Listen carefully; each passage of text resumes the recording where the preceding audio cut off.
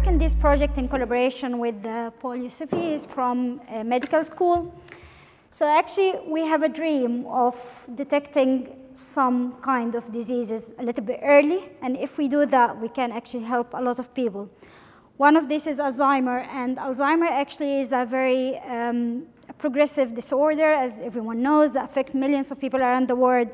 And if we look at the statistics from the government, actually, you find that it is growing. We have more than 800,000 people affected by that.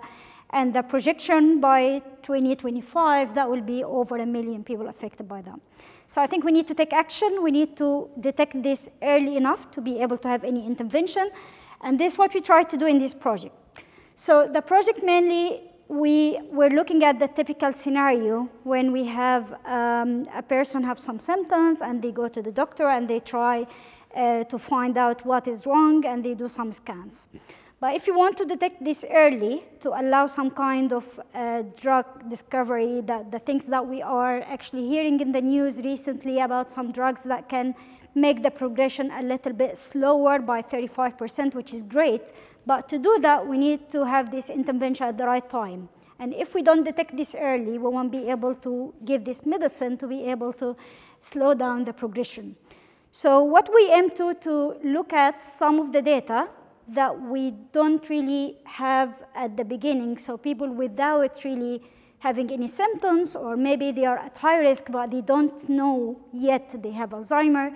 How about looking at this data and try to figure out whether there is some signs of early detection of Alzheimer, or maybe having more of people at risk of developing this shortly after. So what we looked at is more of the genomic data and protein data, and we looked at demographics, and we looked at some cognitive tests. So we achieved that by trying to employ some of the AI techniques, try to look at each modality by itself, dig deep into that, try to find out whether there is any obvious biomarkers. So we have seen something that we are familiar with, like an age, gender. We have seen some signs of that. We also have seen that some cognitive tests are better than others, and that was helpful. We have also seen some genomic sequence that are related to the early detection of Alzheimer. But I think what we have been noticing that none of this is actually can do the job by itself. It is something that needs more holistic approach of looking at this, and that's where the multimodality approach that we are looking at is coming from. So we try to combine these together with some AI machine learning techniques and try to make sense of the combination of these sources and make sense of, that might be greater, of the whole is greater than its own parts. And this has actually made us more promising results when we combine these things together. And we thought that this is really something that can help, and more accurate system can help us more and detect this earlier. And that will help people to have this kind of intervention early on so they can have better lives for them and for their families if we detect it early.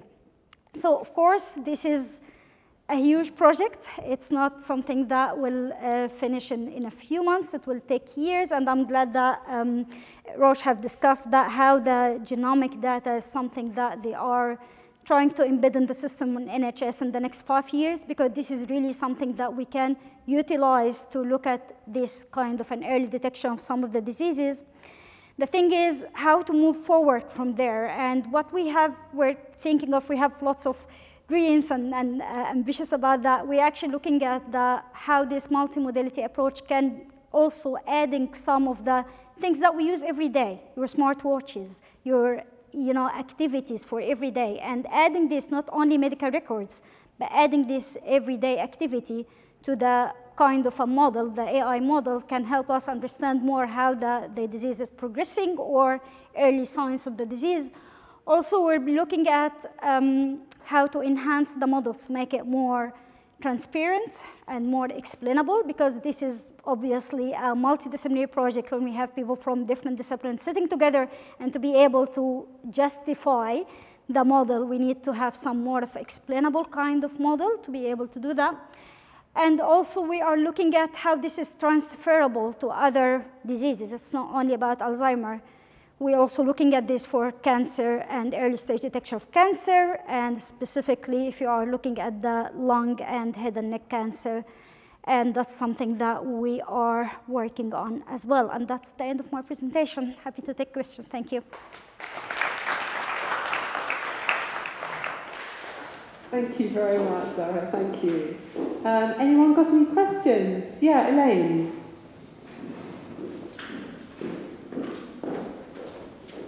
Hi, that was really interesting. You mentioned that there were some quantitative tests which were more effective than others in identifying biomarkers. I was just wondering if you had any more information on that. Yeah, sure. Yeah, I think it's not meant to be very technical. That's why I just tried. So I think we had the naming of some tests, and it's all in the blog post on the website. But I think that the idea here is they're not all the same. They are actually based on some of the initial kind of literature that has been updated over time. And I think this kind of research is more a data-driven thing. So maybe what has been known in the literature, when you've done some experiments, you'll find that it's a very different pattern.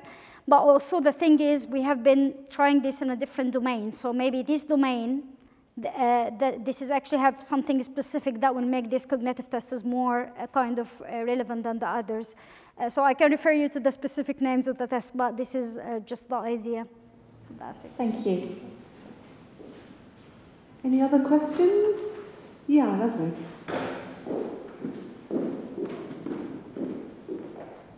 Thank you very much. So as far as I understand, one of the greatest difficulties with this type of research is just getting the data. I was just wondering that, are there any efforts from, I don't know, the NHS, the government, or some sort of higher body to have better and perhaps automated ways to anonymize data? Because as a data scientist, obviously you don't care about a lot of things of that data, but you just have to go through this tedious process of getting something done that you don't need in the first place. I'm just wondering, do you know if is it going to be something that's going to be solved, so this type of data will be available easier? This is, thanks for that. It's challenging, it's very challenging. I think for the Alzheimer, we are lucky to have the AD&I here, so they are actually, it's an initiative. They try to collect as much data as possible for multimodalities, and this is really something helped us to do this research. But for example, in the cancer research that I'm working on as well, it is really hard because we are collecting some saliva samples. We are trying to make it ourselves, and this is terribly hard. So I think that we need, it's not a research team effort, it's a government effort, and it is, around the world. It's not only in the UK. I think that we'll need much more effort putting this data as a benchmark and allowing people to do their research on it. So this is definitely a huge obstacle, but we try to. So AD&I is one of the great initiatives in doing that, but we hope to find more and more of that. Thank you.